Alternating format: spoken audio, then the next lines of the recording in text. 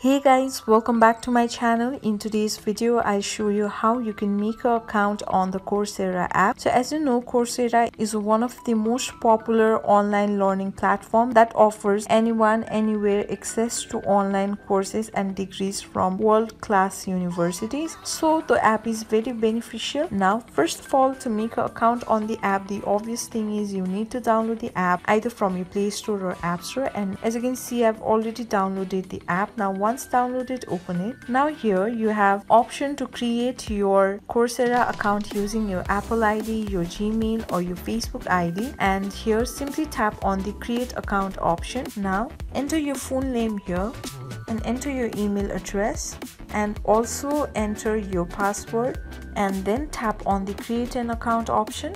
Now if you want the browser to save the password for you, tap on save password option, or you can skip the part and tap on not now and simply tap on save password. So here these are the general things you need to fill in, so simply tap on the option, tap on next. Now so these are the courses I'll get, so that's how you can personalize your courses as well. So that's how you can create an account on the Coursera app. So this much for today. I hope this video was helpful for you. If you like the video, give it a thumbs up and don't forget to subscribe, and I will see you soon.